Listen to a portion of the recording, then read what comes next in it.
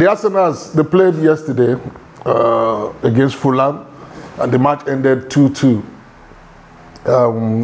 Since yesterday, many Arsenal fans, even non-Arsenal fans, have been calling me and mocking and complaining. In short, I think a lot of people or fans now are calling for the sack of Mikel Arteta, and they wanted to know what is my opinion or what do I think. But the truth of the matter is, I think it's still early days.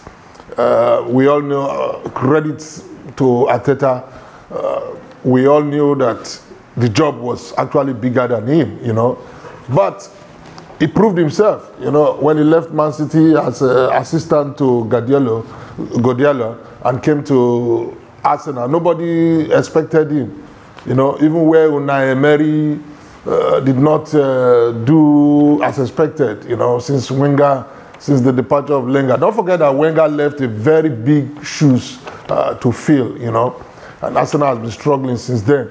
And Arteta came, I think he won numerous FA Cups. He got to the finals of the Europa League, if I'm not mistaken. And then last season, he was just an inch away from winning the EPL, which has been elusive from Arsenal for nearly 20 years, you know. So we must give him credit. We must give him credit. Okay, a lot of fans call him average coach. Okay, as an average coach, he has really taken Arsenal, I would say, out of the oblivion to become a team to reckon with. Because if we look at the EPL now, we'll see clearly that there's only one team, and that's Man City.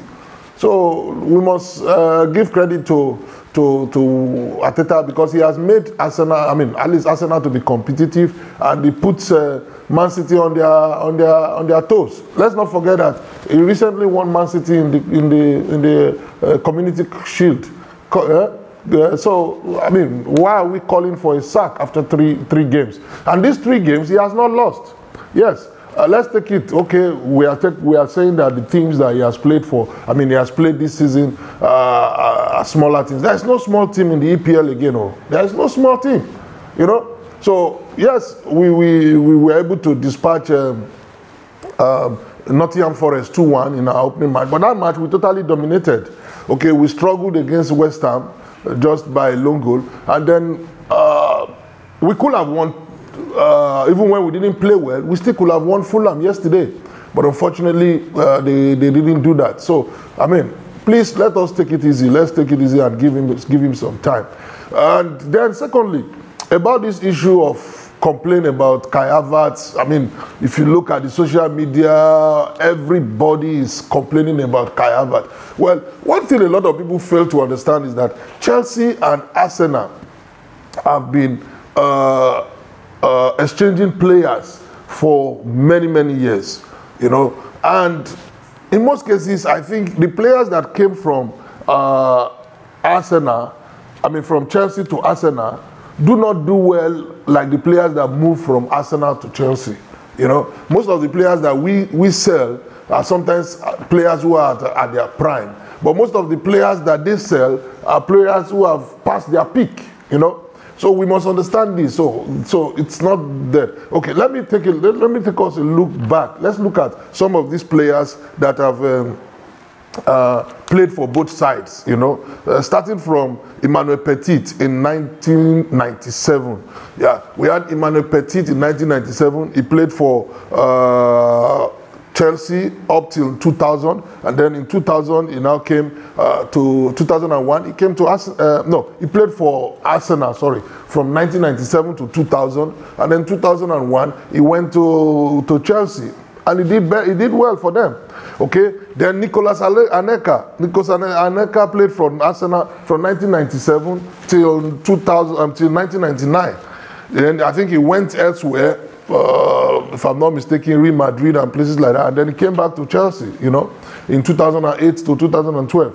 Then we have Ashley Cole, the popularly known Ashley Cole, which Jose Mourinho cashed on. Ashley Cole was definitely one of the best. He was a member of the Invincibles with Arsenal, and then he left. He played for Arsenal from 2006 to 2010, and then 1999 to 2006, and then from 2006 to 2014, he went to Chelsea, where he won numerous titles with Chelsea. You know, then Emmanuel Gallas was reverse.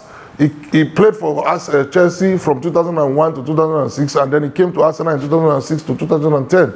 You know, well, he even rose to become the captain. You know, he had his critics. We had the occasions where Gallas would criticize him, but at the end of the day, he played for Arsenal. You know, then let's not forget UC Benayoun. That's another player that reminds me of. That's another player Kai Avad reminds me of, because when Benayoun came, I remember he played for Liverpool. He played for Chelsea from 2010 to 2013. You know, but in between that period, he came to Arsenal on a loan from 2011 to 2012. You know, and it was not very spectacular, but he did his bit. Then talking about goalkeeper Peter Cech. Peter Cech was already at his peak. He was at his peak. He won almost everything with Chelsea when he played from 2004 to 2015. So he was already getting to retirement before he came to Arsenal. And when he came to Arsenal, we thought at that time that he's going to help us to bring experience and win the league again. But unfortunately, he didn't. You know. Then David Luiz. David Luiz played different spell with Chelsea, 2011 to 2014, then 2016 to 2019. Then he came to Arsenal in 2019 through to 2021. You know, and then Oliver Giroud. Okay, Giroud left Arsenal, you know, and went to Chelsea and won. I think he won Lawrence. He won championship. I mean, he won the cup there, which he was elusive from him when he was in Arsenal. Then, don't forget our captain too, Pierre-Emerick Aubameyang, you know. And Aubameyang left Arsenal, went to, I think, Barcelona, and then eventually came back to Chelsea. And then now the current one is Jorginho. Jorginho came since 2023, just early this year, I think January transfer, you know. And he had been in Chelsea from 2018 to 2023. So, okay, I almost forgot Fabregas, our captain too, Fabregas. Fabregas left Arsenal and went to Barcelona and then came to Chelsea, you know. So let's be positive with Kai Havertz. I know it's painful sometimes to see, but the thing is that what are the options Arteta has? What are the options? You know, now Jesus is injured. We are hoping that he will be available soon for the next match. Zio came in yesterday, and I mean, he was really struggling. We have lost the Timber, although he's a defender, but then it affects our game. That's why a player like Pates is now Thomas Partey, sorry, is now playing from right back. So we have to look at the situation on ground. But luckily, Arsenal has now tough games coming. I know why people are complaining. I know why people are not happy, because they look at it or they consider these 3 matches supposed to be bonus. Nottingham Forest, West Ham, Fulham. These are matches that we're supposed to put on bed. But that is understandable. I mean, the EPL now is really, really tough, and you cannot rule out any team. But looking at it, we have the next 6 matches to determine where we stand. And that will really prove Arteta's stand also. Okay?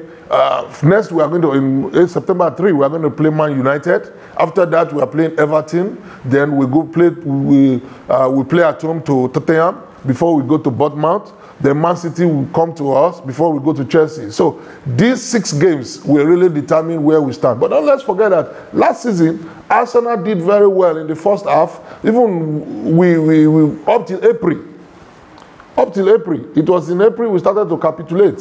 So I expect that this season also, they will continue from where they stopped last season by doing well. So let's just calm down, spare some marks from Arteta, and let's encourage him. Let's continue to support the process. Let's trust the process, and hopefully he can deliver for us. Okay? Thank you. Well, but I would love to hear your thoughts. Drop your thoughts in the comment box. Don't forget to subscribe to the Oracle of Cambodia if you've not done so. And those of you who have done so, thank you for doing so. Okay? And many thanks to Pete Dodge, the meme coin that is supporting this my program, Offside with Ken Gadaffi. Thank you, and see you again soon.